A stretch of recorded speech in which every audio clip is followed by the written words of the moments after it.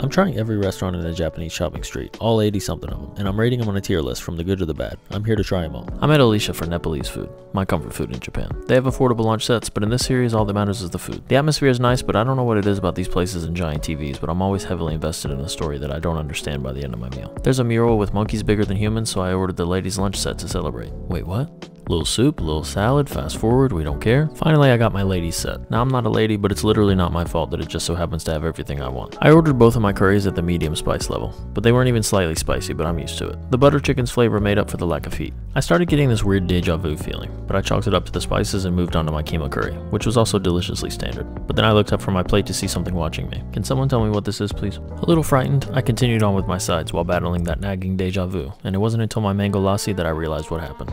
I have no proof, and the food did taste slightly different, but the logo from this episode looks very similar to another one. And they both get A's, so whatever.